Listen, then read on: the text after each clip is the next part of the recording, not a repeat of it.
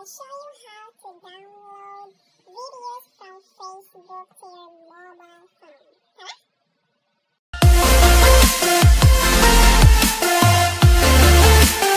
Okay, hello guys. So let's start now how to download videos from your Facebook to your mobile phone. Okay, ready na kayo? So here, nandito na tayo sa home screen ng phone ko. So let's click Facebook app. Okay. Pagpasensyahan nyo na yung Facebook ko. Okay, so here, let's choose a video to download. So pwede rin kayong pumili ng video dito. Let's try here. Sa watch list. So this is my watch list.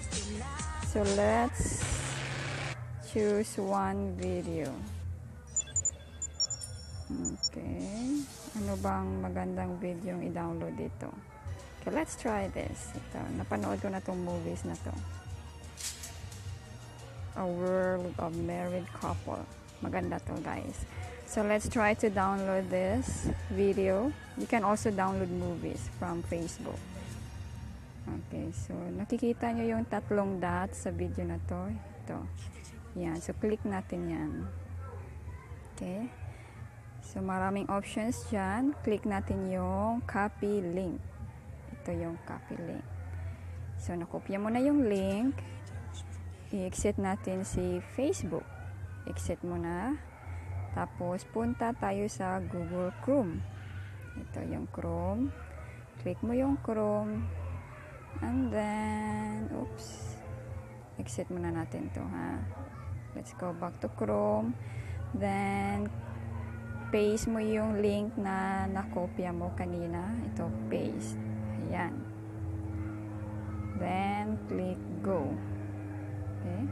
So, mag-open yung Facebook. Ayan yung Facebook at saka yung videos na nakopya mo.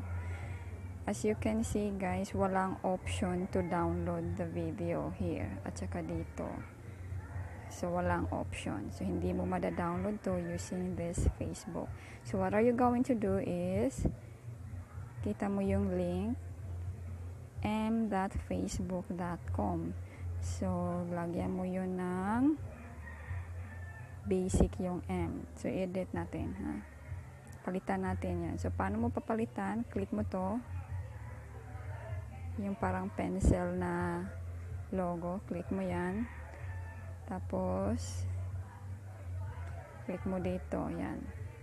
Lagyan mo ng basic na word. Yan. mbasic.facebook.com. Okay. So, click go. Ayan. So, si Facebook nag-change into basic. So, basic na siya. Click natin yung video. Ayun. So, wait lang natin. Ayan. So, nakikita nyo may 3 dots tayong nakikita sa video. Click mo to. 3 dots na to. Yun, may option na tayong download. So, click mo yung download. Oh, yan na. Downloading file. So, nagda-download na siya. It will automatically save to your mobile phone. Okay, so, hintayin lang natin na mag-finish yung download. You can also check here sa 3 dots. Click po yung 3 dots. Then, go to downloads. Yun. So, naglo-load na siya. So, hintayin na lang natin matapos. Okay, so you can also download movies. Kung gusto nyo mag-watch ng movies offline. So, you can download it while you are online. Para in kasong may brand out, so you can watch movies offline. Ito na. So, download completed. Okay, so exit natin to.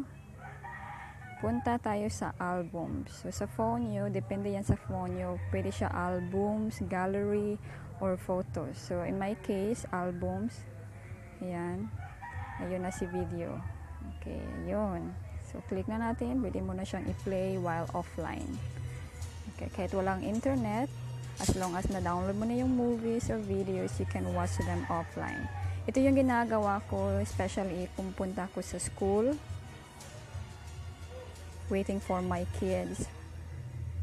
Okay. Nagwa-watch ako or nagda-download ako ng movies para pag naghintay na ako sa kids ko sa school, pwede ko nang ma-watch yung movies offline kasi walang internet sa school. Ito yung ginagawa ko while waiting sa kids ko na matapos yung school nila. Okay, so you can do this, guys. I hope you have learned something from my channel, and please don't forget to subscribe, click the bell button para ma-notify kayo sa mga bagong videos ko.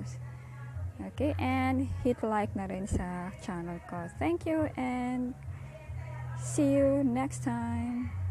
Bye.